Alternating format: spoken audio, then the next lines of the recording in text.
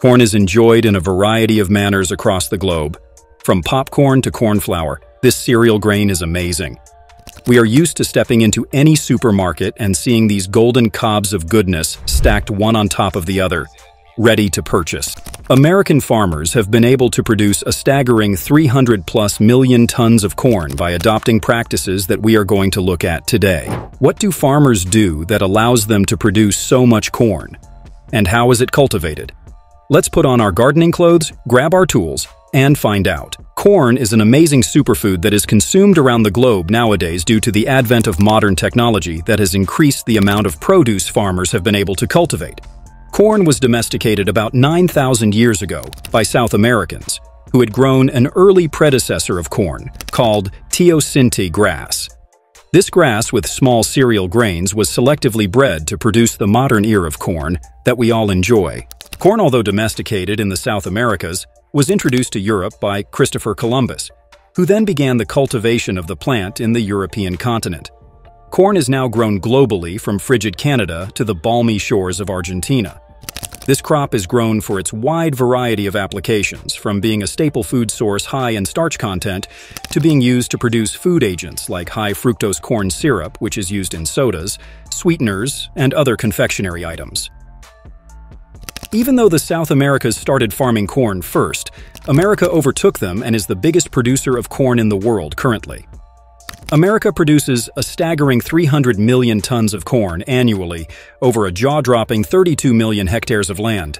It is the second most cultivated crop in the USA, with tomatoes coming in at first. Do you know how that brings in revenue to the country? An astounding $770 million per year. And this number is estimated to keep rising each year. Farms around the USA follow the same farming techniques as corn. Is not a plant that is very delicate in nature. Its tough, resistant plant body has allowed it to adapt to the various climates across America. Corn cultivation is mainly done in the Corn Belt of America. The Corn Belt is a vast swathe of undefined land, including states from Iowa to the more remote areas of Wisconsin. Harvesting in America is done during the early to late hours of the morning in some parts, while the other states harvest them at night to avoid the heat. So how is corn grown by farmers in the USA? It usually begins in the spring season, which marks the start of the corn season. Corn farmers wipe the dust off the machines that were left in barns for the off-season and get to work on the field. The farmers start by planting corn seeds into the ground.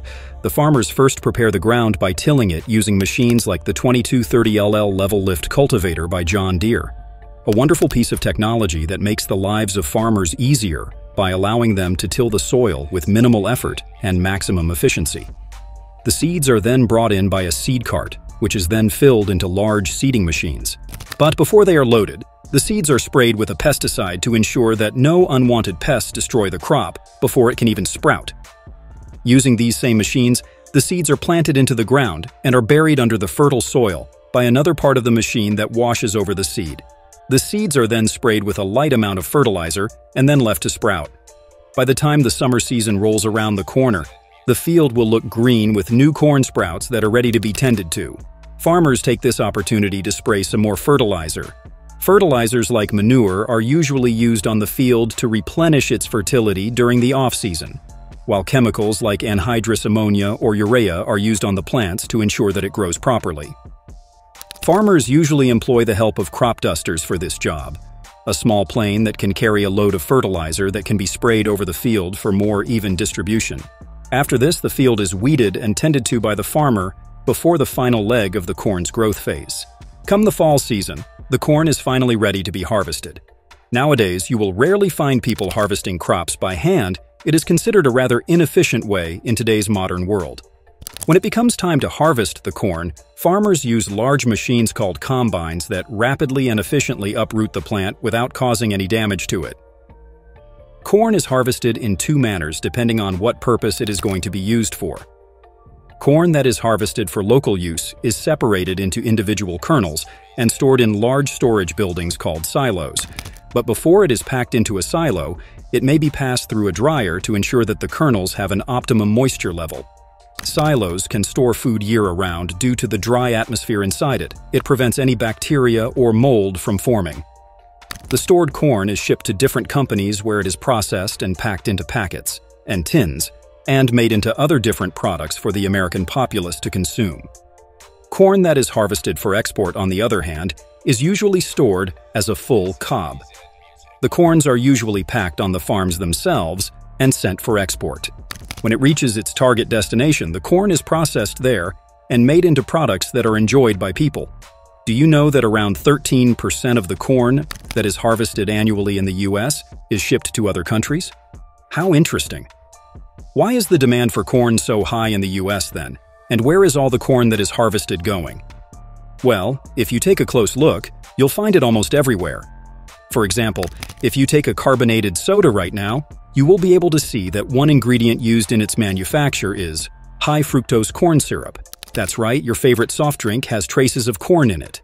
Corn has also been established as a good source of biofuel, so perhaps the stove that you cook on is powered by corn as well. So you can see now that the big $700 million industry is one that has applications not just in the food industry, but many others that control various facets of our lives. The harvest of all produce in the nation is overlooked by the United States Department of Agriculture. It is their National Agricultural Statistical Service that processes the amount of corn that is harvested yearly, and it is done using a specific unit of measurement called bushels. 1 bushel is approximately equal to 56 pounds or 35 liters. This method of measuring originates from Celtic roots. Produce was then measured by volume and not by weight. You might naturally ask, why did they measure by volume and not by weight? This was done in times when unfair trade practices were rampant, so to curb this they started measuring produce by volume and not by weight to ensure that farmers or buyers were not being tricked by adding more or less weight to the corn. Corn cultivation continues to grow in the US, where it is one of the main agricultural crops of the country. Using a combination of modern technology and agricultural expertise, farmers are now yielding more crops than ever before.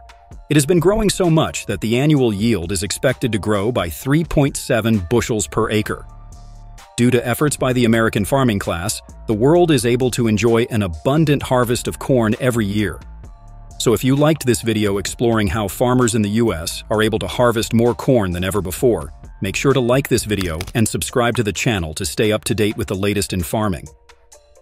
What is your favorite way of consuming corn? Let us know down in the comment section how you think a cob of corn is enjoyed best.